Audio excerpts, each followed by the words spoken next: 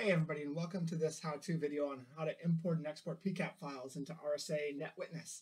I'm Mike Godin, Senior Systems Engineer with the RSA NetWitness team, and this will be a use case and demonstration on NetWitness version 11.4, where we're going to try to highlight importing PCAP files into NetWitness. I'll talk a little bit about request versus responses when doing PCAP analysis. We'll use the Respond tab to complete some PCAP export functions. We'll use the event reconstruction view to do PCAP exports, and we'll talk a little bit about the streams meta key. This how-to video will showcase the NetWitness network components. Specifically, to do these exercises, you'll need a NetWitness head unit, concentrator, and packet decoder.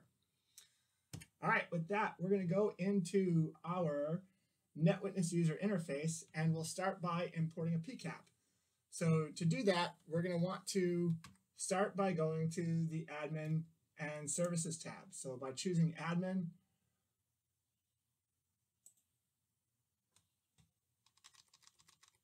and Services, we'll see we have a network decoder.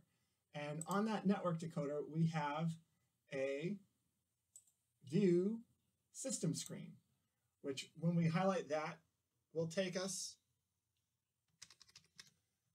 to this page where we can choose to upload a packet capture file.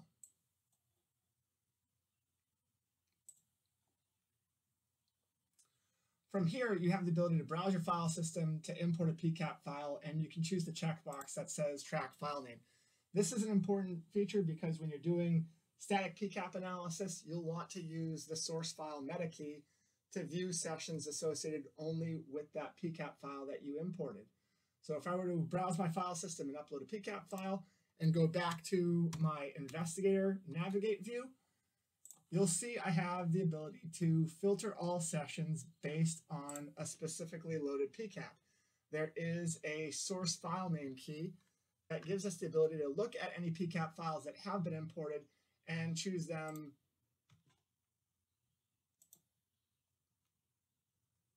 as a filter, and we can navigate those flows and filter out all other views within our NetWitness Investigate pane.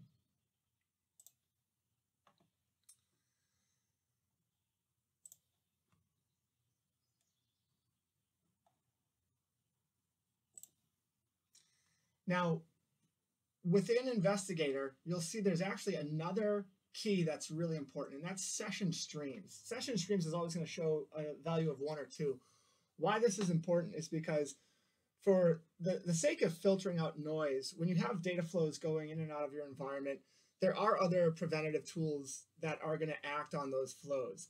So firewalls, proxies, things that drop packets as sessions take place. So, let's say you have a client that communicates out to a command and control server, and the proxy is able to determine that it's a categorized and malicious URL. It may choose to block the response packets that come back to the client initiator, and the result is in your packet recording, you may have a single-sided session or a session that only contains one stream. Now, there are investigative use cases for single-sided streams, but for this case, as far as the filtering is concerned, we really don't care about any single-sided sessions because they're only going to contain a request page in them. If we were to look at just some a couple sessions, let's say a DHCP session, for example, and just look at that particular flow, you'll see there's really just going to be a request packet in this session and no response packet in that session. Now, from the event reconstruction tab, you actually have the ability to go to Actions and choose Export PCAP.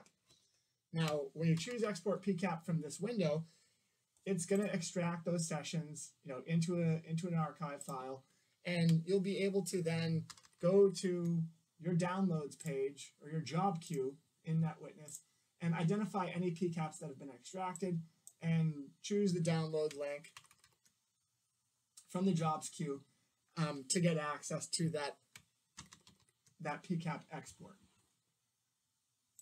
The other option, and one that might be a little bit easier, is if going to the Respond tab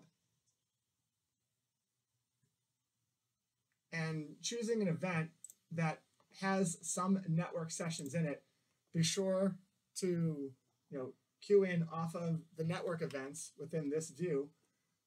When we drill into those sessions, we're going to see in the event viewer all the requests and responses associated with this PCAP or with this capture recording. What you can do from here to download the PCAPs is you can actually use the download PCAP option.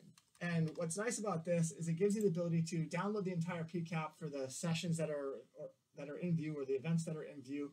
You could just download the request payload or download the response payload accordingly, or just download all the payloads versus the entire PCAP, which is payloads and headers.